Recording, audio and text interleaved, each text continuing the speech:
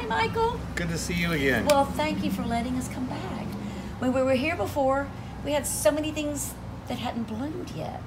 And we love showing a garden in transition. So thank you for letting us come back to see some of these things. Okay. And one of the most exciting things was that we saw the baby caterpillar of the giant swallowtail on your citrus. Remember? Yes, I do. Y'all remember this from episode 5, part 1, where we spotted this tiny caterpillar on Michael's citrus tree? Wait till you see it now. And let's show the viewers this huge giant swallowtail caterpillar. This thing is huge. Now you're a little more knowledgeable about the caterpillars than I. If you touch that caterpillar, 2 large red horned protrusions come out of it. Is it just a scare tactic to make it look bigger or more? Yes, but if you notice, it also has a very powerful aroma to it.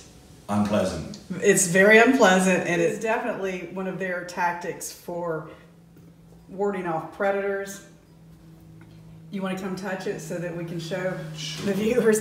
It won't harm the caterpillar, but it is quite interesting. Let me focus. Okay, go ahead, and if you will, just touch it. Ah, there we go. Here you can see that it has gone into chrysalis, which is where it will remain until it emerges as a beautiful giant swallowtail butterfly.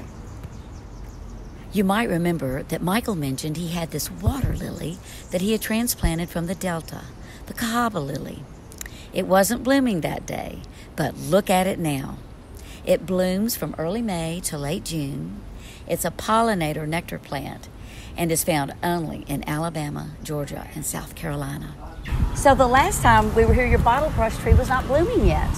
No, and I did not realize until you informed me that they bloom approximately 4 times a year. They had just started back up, time number 2, I think, and they are just absolutely stunning when they're in full bloom.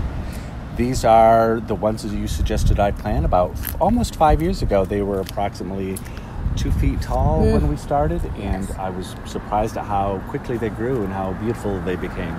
Well, to me, they're a great evergreen anchor for your butterfly garden. Such a beautiful live oak here.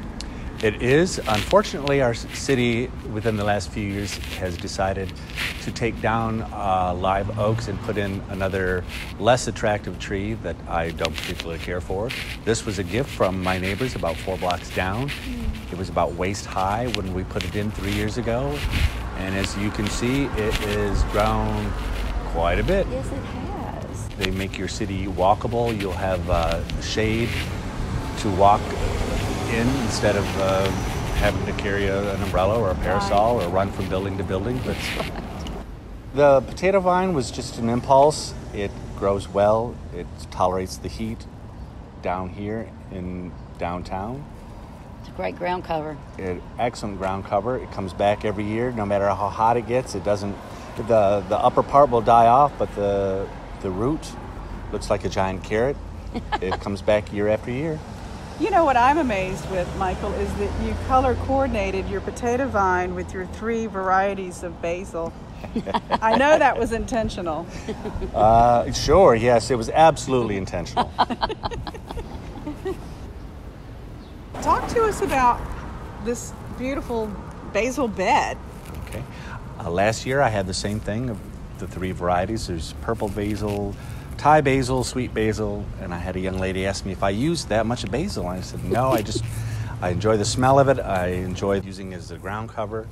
An attractive plant that smells nice, and you can eat it as well. In fact, yesterday I had a perfect stranger stop by, jump out of her truck, and grab a few twigs and head on down the road, which happy for that, knowing that other people are getting as much enjoyment out of the plants as I am. We hope it made it its way into some pesto. That's right. Eventually. We were here the other day, Michael. This cosmos wasn't blooming yet. I put them here because the soil is absolutely terrible. It's just plain old sand, and they seem to do well in the sand, tolerate the heat, tolerate the time periods without rain, and they seem to survive and still bloom A great pollinator plant. Don't you see butterflies on them? quite often. They just came up from seed, and I decided to let them go. What is this? It's called an impulse buy that I slapped in there. Again, What did we call it? What did we call it? just because plant. That's Just exactly because. right. Just because plant. Some more 4 o'clocks. Love those. 4 o'clocks, I like those because they propagate easily in poor soil, good soil, direct sunlight, shade. And your milkweed is so happy here. They like the shade as I was well. going to say, you have a good amount of shade in this bed. I use this space for what I call death rack plants, where you go to the chain store and you buy their dollar plants, and you stick them in the ground and pray that they grow. That's one of my favorite vincas. This vinca and this vinca here, it matches almost identical to the 4 o'clocks. Very vibrant color that looks almost neon. I think these have grown about a foot in a week. Suzanne, the odd thing about those is they were trash. I dug them up from out of the courtyard, intending to throw them away. I threw them out there and forgot to put them in the trash bin. And by the time I remembered them, they had already taken root into the ground and started growing, and I didn't have the heart to dig them up and throw them away. Oh, they're spectacular. The Those- size of these leaves. And they help soften this utility light here we Yes, they have. do. And they also provide shade for the plants that are underneath. That's so. right. It's a great plant.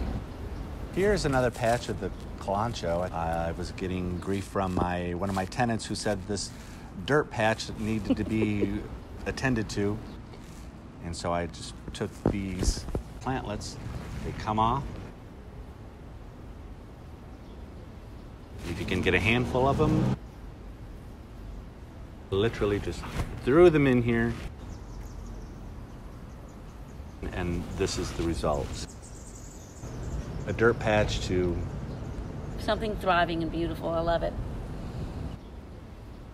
You just missed one of the dragonflies that flew by for some reason. You told me it was the water feature that attracts them. I did not know that.